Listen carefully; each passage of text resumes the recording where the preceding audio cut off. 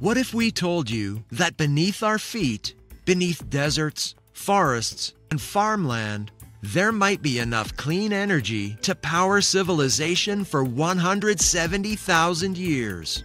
This isn't sci-fi, it's a scientific reality. Natural hydrogen, sometimes called white hydrogen, is bubbling up from the Earth's crust in places we've barely started to explore. It's invisible, it's renewable, and it could change everything. In 1987, a drilling team in the remote village of Burkebugu, Mali, hit something unexpected. It wasn't oil, it wasn't water. It was a colorless, odorless gas that caught fire. It was hydrogen. Since then, that site has quietly powered part of the village with nothing but hydrogen pulled from the earth. But back then, no one realized the implications. Today, geologists are connecting the dots. It turns out that hydrogen isn't just a trace element underground. It might be everywhere. White hydrogen is pure molecular hydrogen naturally produced by the Earth itself. Unlike green hydrogen, which requires huge amounts of electricity and water to produce via electrolysis, white hydrogen forms underground through geological processes. One key reaction? Serpentinization, when water meets iron-rich rock deep underground, splitting into hydrogen and oxygen. It also forms through radiolysis, when natural radiation breaks water molecules apart. Over millions of years, these processes create vast underground pockets of H2. And it gets better. White hydrogen is clean. It doesn't come from fossil fuels. It doesn't need to be manufactured. It just needs to be tapped. But how much hydrogen are we talking about? A lot, like potentially trillions of tons. Recent studies estimate that the Earth might hold up to 5 trillion tons of natural hydrogen. To put it into perspective, a single ton of hydrogen can deliver about 33,000 kilowatt hours of energy. Now multiply that by 5 trillion. Even if only a fraction is recoverable, it's still a once-in-history scale discovery.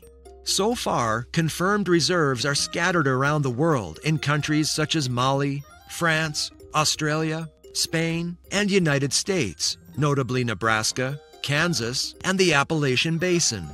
Exploration wells have shown high-purity hydrogen venting naturally, and we're only scratching the surface. The real jackpot might lie miles beneath continental crusts, especially in ancient shield areas where iron-rich rocks dominate. How do you harvest it?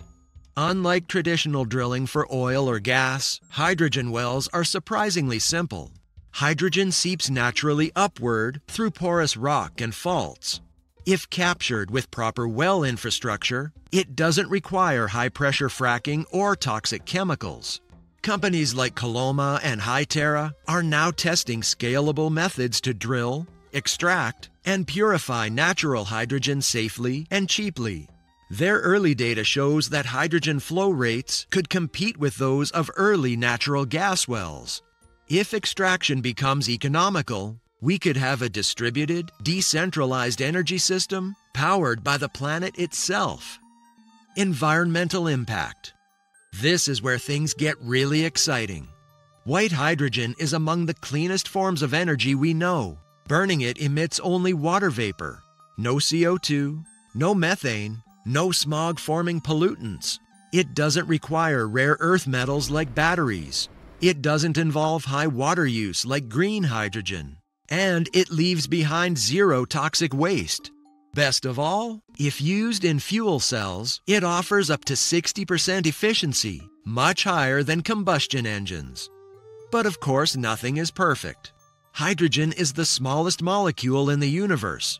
It leaks easily, it's flammable, and if released in large quantities, it could impact atmospheric chemistry, though current models show minimal effects at realistic leak rates. Drilling must also be carefully regulated to avoid groundwater disruption or unintended environmental harm. But compared to oil and gas, the risks are significantly lower. The biggest hurdle? We still don't fully understand the global distribution, flow rates, and long-term sustainability of white hydrogen wells.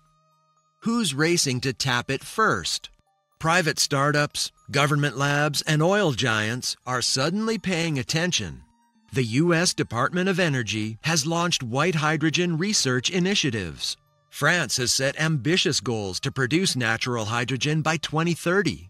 Australia is funding exploratory hydrogen mapping. And startups like Natural Hydrogen Energy and Coloma are already raising millions in venture capital. This is a modern-day gold rush, but instead of oil, it's hydrogen. Could this power the world? Yes, but only if we move fast. If white hydrogen proves scalable and affordable, it could provide clean baseload power. It could fuel trucks, planes, ships, and data centers. It could replace fossil fuels in industries like steel and fertilizer. Combined with renewable electricity, white hydrogen could accelerate our transition to a net zero world. And unlike solar or wind, it doesn't stop when the sun sets or the wind dies down. A clean energy revolution might not come from the sky. It might come from deep within the earth. Natural hydrogen could be the most important energy discovery of the 21st century, but only if we understand it, invest in it, and regulate it wisely. This is EyeTech. If you found this fascinating, drop a comment. Would you trust your country's future to hydrogen bubbling up from under the ground? Don't forget to subscribe, and remember, the future isn't waiting. It's already underground.